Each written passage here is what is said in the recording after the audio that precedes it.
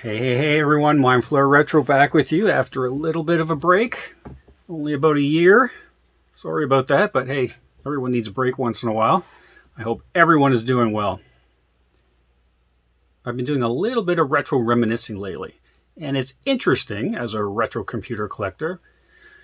Well, I call it collecting, but Mrs. MindFlareRetro calls it something else. I can't remember, starts with an H. Anyway, it doesn't matter.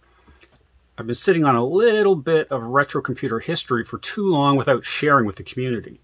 But that's going to change right now, and that's what I'm going to talk about in this video. I have come to learn that there is a lot of unusual and very interesting retro computer hardware and software still out there lurking silently in people's basements, lofts, garages, closets, completely dormant. If you're a retro computer enthusiast, I hope you stick around and follow me on this interesting journey that leads me to inadvertently rediscovering a small piece of forgotten Commodore 64 history, all with the help of the Fates, Lady Luck, and most importantly, friends in the retro computer community. The latter includes Robin from 8-Bit Show and Tell, who drops in later in this video to add a little bit of technical perspective to this story. So I hope you stick around for that. If you do get bored of me blathering on, there are index links in the description. But you won't be bored. Just sit back and please enjoy this little story.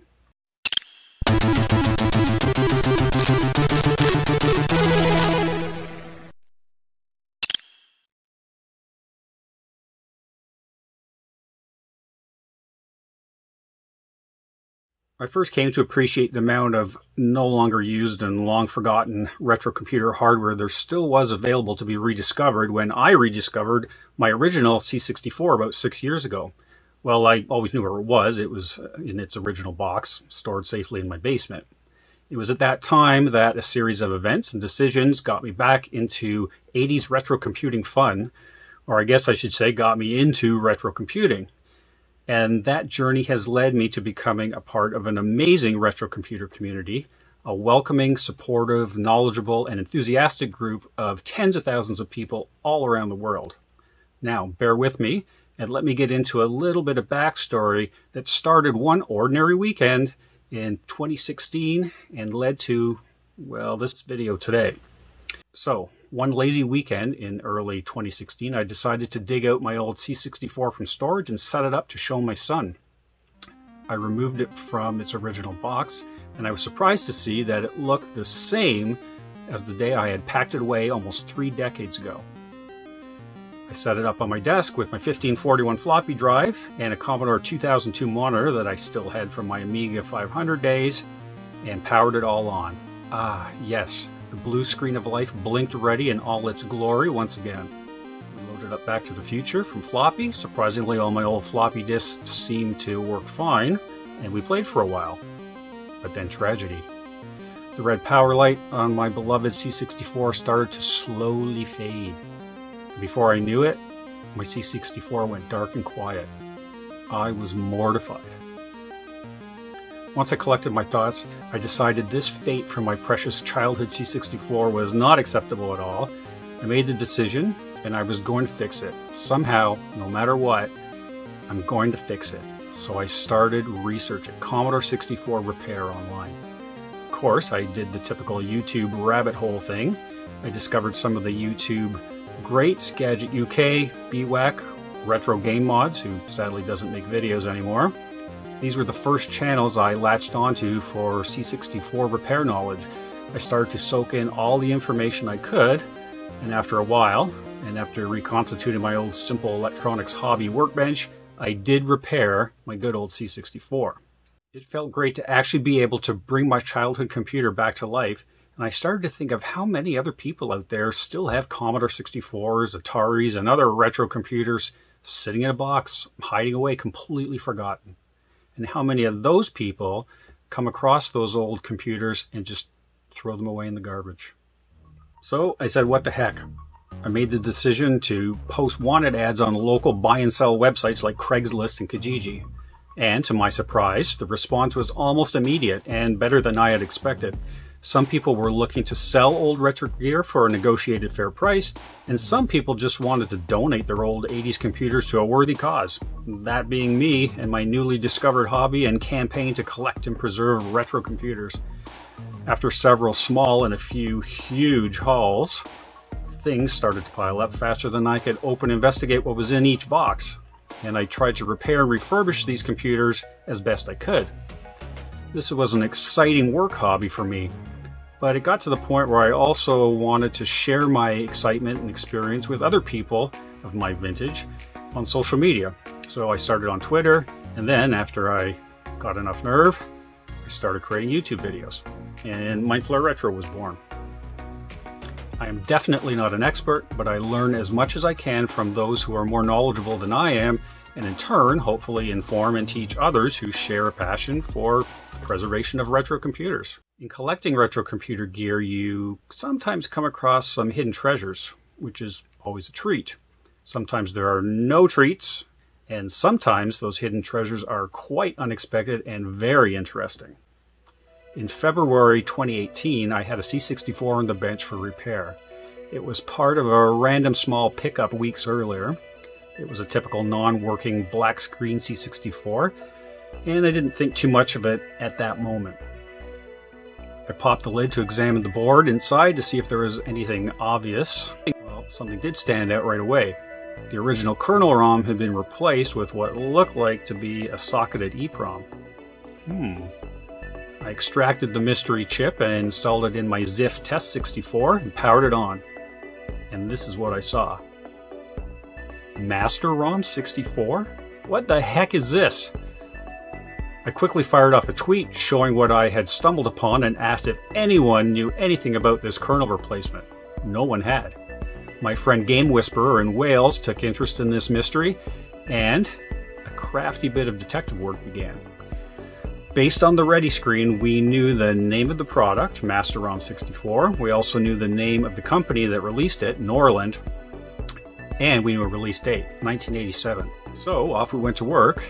I tracked down a small ad on page 108 of Run magazine from January 1988 advertising MASTEROM 64 being sold by a computer retailer in the Toronto area.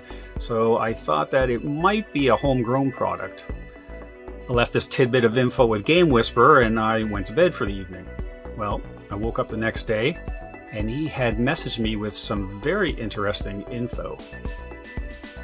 To his full credit, Game Whisperer had been doing some masterful sleuth work. Game Whisperer found a PDF copy of the show guide from the 1985 World of Commodore Expo in Toronto. This was a large 4-day expo hosted by Commodore Canada in December every year through the mid and late 80s. The show guide always listed the vendors with a booth in the show, and this year in booth 340 was Norland Agencies Limited of Milton, Ontario, Canada, promoting Commodore computer items as well as Norland General Commodore software. And it even listed a contact name, a gentleman named Gus. Could this be the Norland company behind MASTEROM 64? Game Whisperer dug even deeper, and we had our answer in the 1986 World of Commodore show guide. The Norland company was listed there yet again as a vendor, and this time all of their main software products were also listed, including MASTEROM 64. Bingo! Now, without getting into too many specifics, Game Whisperer went the extra mile and further researched our man Gus of Norland Agencies Limited and actually came up with some contact information. This was a massive break in the case. We now had confirmation that Norland was a Canadian company and it was likely owned and operated by Gus. It was time to make contact. I drafted an email and sent it off to Gus to an email address that we weren't even sure was correct or was even active anymore, and there was no response. Until about a week later, when I did get a reply. We had indeed tracked down and made contact with the man who owned the Norland company. Gus and I enjoyed a fantastic email correspondence back and forth for several days, and he started to fill me in with all he could remember about MASTEROM 64. Even better, it turned out that Gus still lives in the town of Milton, Ontario. And where, thank goodness, is Milton, Ontario? About a 20-minute drive from my home. So, Gus invited me over for a quick meetup. and he was happy to tell me all about his days as a Commodore 64 developer and software business owner. It was a short but informative visit. I was shown the original artist paintings of what would be the MASTEROM 64 retail package artwork, and he even took the time to scan the original MASTEROM 64 manual for me. He has only one original copy of that manual, and he wanted to keep that, of course. Gus filled me in on more additional interesting history regarding MASTEROM 64 as well. MASTEROM, as it came to be known, was initially developed under a different name by a small company in Vancouver, British Columbia, Canada. Gus couldn't recall the name, but more on that in a minute. Norland purchased the rights, including source code, to the C64 kernel replacement, and Gus further developed and refined the code and eventually released it as MASTEROM 64. Now, regarding MASTEROM's predecessor. In another interesting coincidence, when I first started collecting retro computers years ago, a gentleman in Toronto gave me a nasty old plastic box filled with dozens of old ICs from a variety of 80s computers. They were in ESD foam, which was also from the 80s, and as you can imagine, sorting through them was a long and messy task.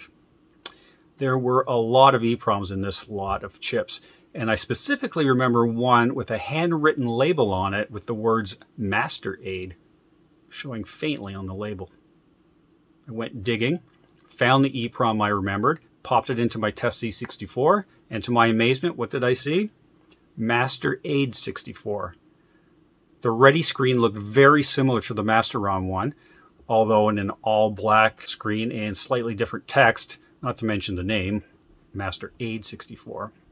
This had to be the precursor to MASTEROM 64. I had no other information on this MASTERAID product, so if anyone knows anything about it, please leave comments below and help me fill in the historical blanks. Gus has given me permission to dump the MASTEROM EPROM image and distribute the binary file along with the scans of the original manual freely to the retro computer community. I've massaged the scans of the MASTEROM manual and created an easier to read PDF. Best of all, these files are now available for anyone to download and enjoy. So check out the link in the description and download it today. Now, if you made it this far into the video, then first of all, thank you very much. But you're probably saying to yourself, nice story, MindFlareRetro, but why haven't you shown us MASTEROM 64 in action? Well, I could, but who better to do a quick overview of this kernel software than my friend and fellow Canadian, Robin, at 8-Bit Show and Tell YouTube channel. Hi, it's Robin. MindFlareRetro asked me to take a look at the MASTEROM 64 kernel replacement and see if I could figure out anything about how it worked or how it was made. So we're going to use the EZ-Flash 3 kernel replacement feature to install MASTEROM in the C64 without having to physically put a ROM replacement in it. So here we are, booted up in MASTEROM 3. I know that other kernel replacements such as Jiffy DOS actually borrow a large amount of Commodore's code, and I figured this was probably no different. So location FF80 contains the kernel version byte, so we use this new =H command built into MASTEROM to do a hex conversion, because I find FF80 easier to remember than the decimal equivalent of 65408. And we'll peek that, 65408, and it returns a 3, so it appears that MASTEROM is based on kernel version 3, which is the final version Commodore released. So I did a comparison between MASTEROM 64 and kernel version 3, and there are 1,801 bytes different. That's about 22% of the ROM has been changed, and the other 78% is borrowed directly from Commodore's ROM. I'm not sure about the legality of this, but I never heard of Commodore actually going after any of these ROM replacement manufacturers. Presumably they knew whoever bought one had already bought a legitimate C64 with a legal kernel ROM already in it. So I've got my micro IEC here with Supermon 64 on it. Where does MASTEROM find room for these new kernel enhancements? Well, it pulls all the cassette code out and actually defaults to device 8, the disk drive. So we don't have to add comma 8 here. And we'll run Supermon and just take a look at a couple differences here. The first change made in the ROM is here at location 𝑒227 in a stock C64 kernel. This is actually a load X with device 1, which is the cassette. And instead, it's loading X from BA, which stores the last device number, which defaults to 8 in this case. And actually, if you load from device 9 last, the next load command will automatically also do device 9. Another example is here at 𝑒470. Normally the Commodore 64 Basic version 2 message appears here. And instead you can see it's being replaced with this MASTEROM 64, copyright 1987 by Norland. Interesting that Commodore's copyright isn't acknowledged here, but yeah.